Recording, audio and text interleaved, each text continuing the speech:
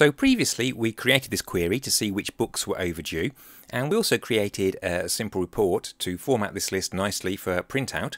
But what we might want to do is send a letter to the people who've got these books to remind them to bring them back.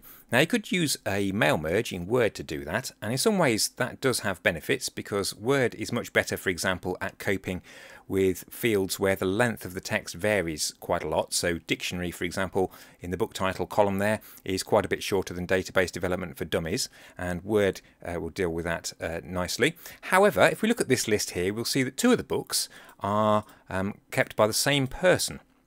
So if we were to use this query as the basis for a mail merge in Word, that person would get two letters. So I'm going to show you how to use grouping and reports to stop that happening, but also create an output where each person gets a separate page to be posted. So I'm going to go to the Create tab, and I'm going to go to Report Design. So the first thing I need to do is choose a data source. So I'm going to go to the property sheet, I'm going to go click the background, go to the data tab, and I'm going to choose the overdue query as a source of the information. And I'm also going to group. Now if you haven't got the grouping option at the bottom, you can right click and choose sorting and grouping. So I'm going to add a group, and what I'm going to do is I'm going to group by membership number. So that will have the effect of giving each member of the library their own set of books or own grouping. So I'm going to choose that, and if I go to more, at the moment I've got a header section but I haven't got a footer section.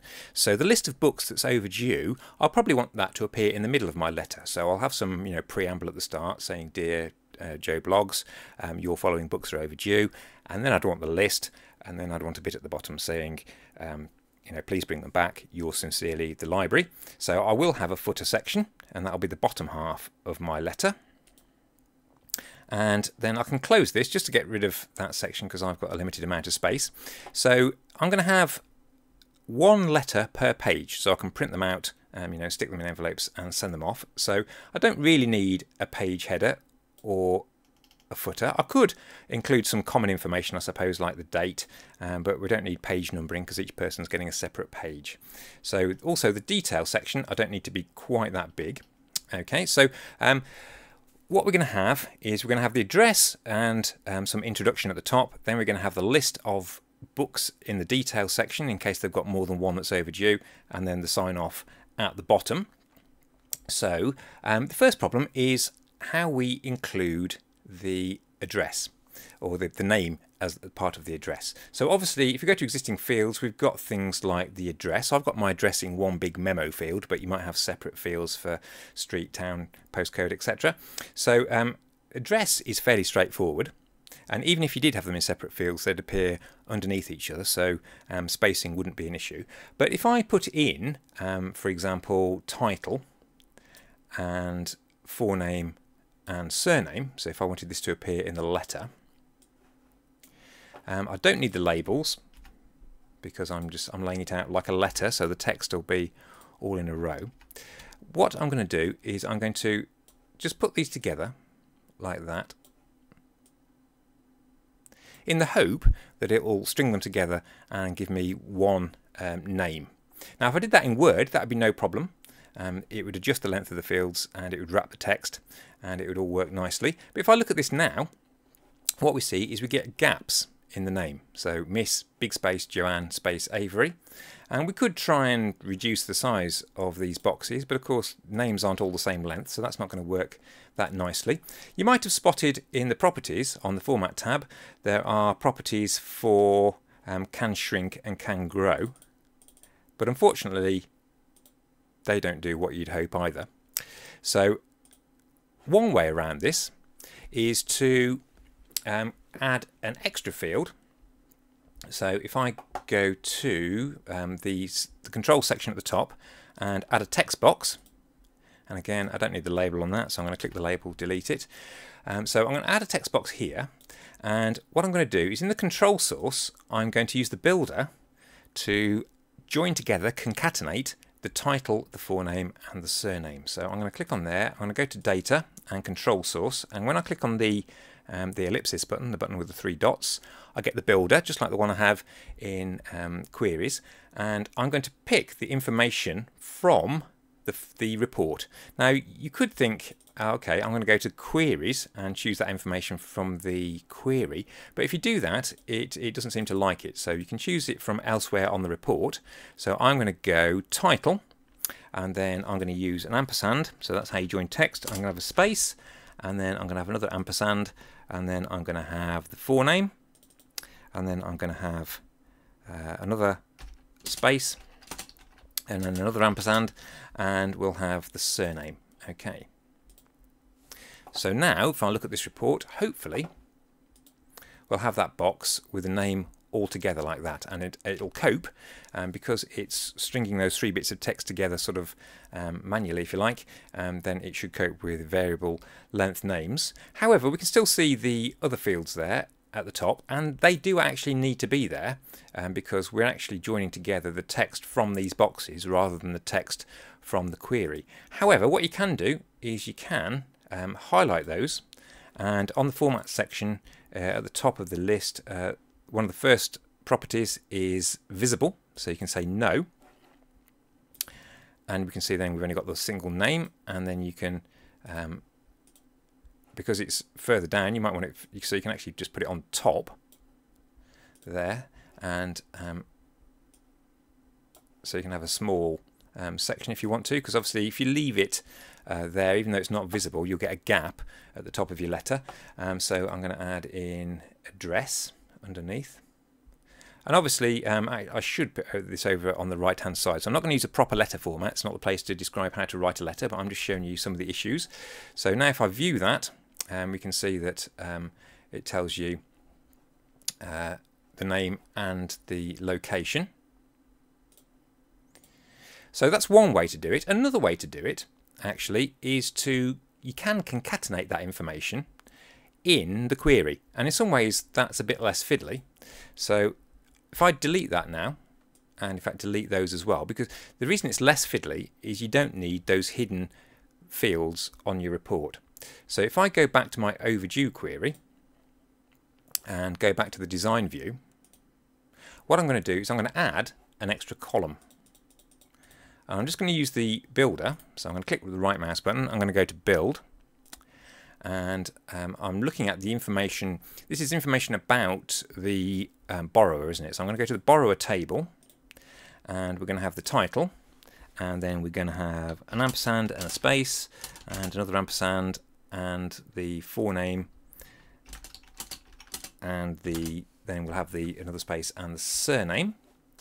Okay, and we can change the name of that, so we can call that full name or something appropriate.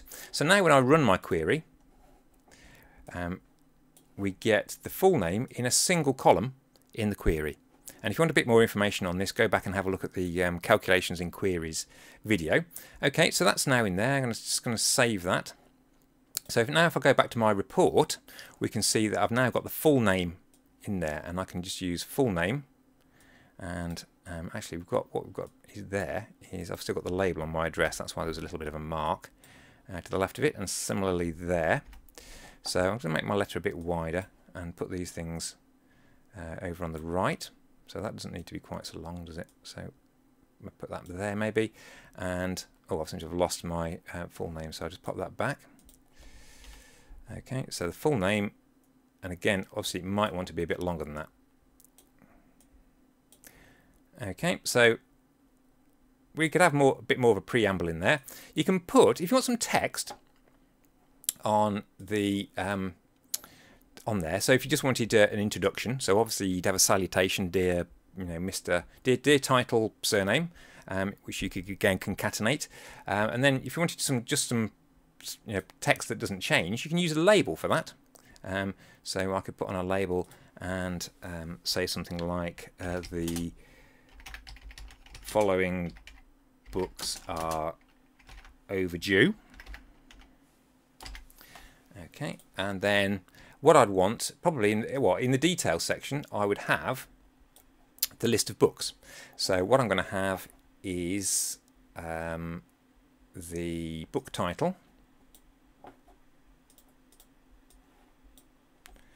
So I'm not going to spend a lot of time formatting these so they look nicer, but what you could do is you could put the headings in the bottom of the header section so they only appeared once.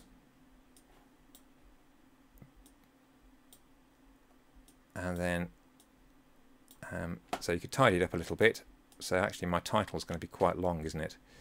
So I probably need to make this a little bit bigger. The other thing that's a little bit fiddly about Word, as I mentioned in one of the previous videos, is that the paging, the size of the pages, doesn't always default to something sensible. So I'm also going to put the date due on there so they know when it should have brought it back. And actually that's quite big for a date, isn't it? So I'll sort that out. Now this isn't particularly nice because obviously it's just used the field names. So if I then resize that to the minimum, and then we'll have some more text at the bottom. So I'll have another label, just so obviously you could word this a bit more diplomatically, but please bring the books back.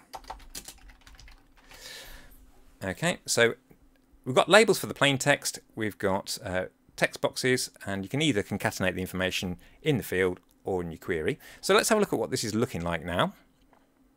So we view that. So we've got the address at the top, some text. It's not lined up brilliantly, but you can see that the information is in there. Oh, but in fact my date due wasn't too short, then it would appear. So there we go.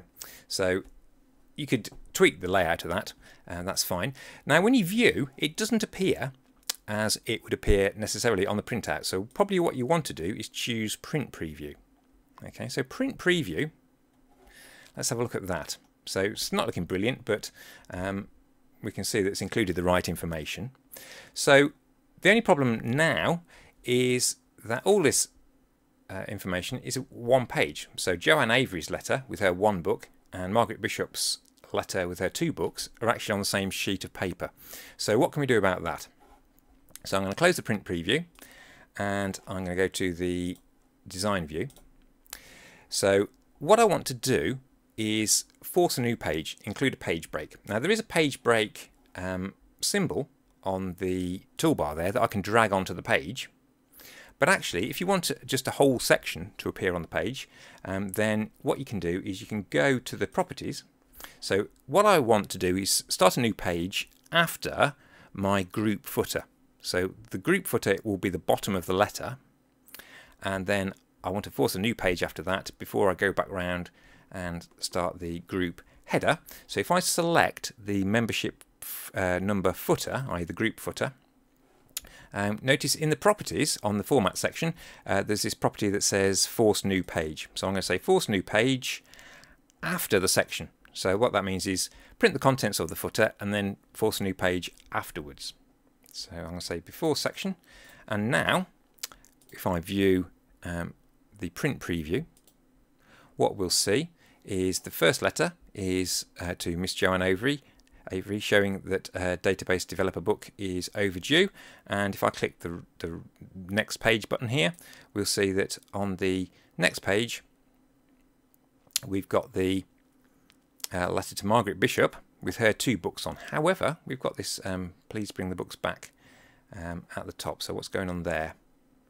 So if you get a problem like that, sometimes it's to do with alignment. So sometimes just making the thing a bit narrower might help. So let's just check. It's because I selected the wrong option. So I said after section, but actually I seem to have selected before section. So after section, there we go. So let's try that again now. So now if I view it in the print preview, I've got the letter, I've got her address at the top. It tells her the books are overdue, gives the details, says please bring them back. Click the next page button. It's a letter to Margaret Bishop, listing the books that she's got out that are overdue, and it's telling her to bring the books back, and that's the final page. So we've got two pages for the two people, but they can contain multiple books because I've included the grouping.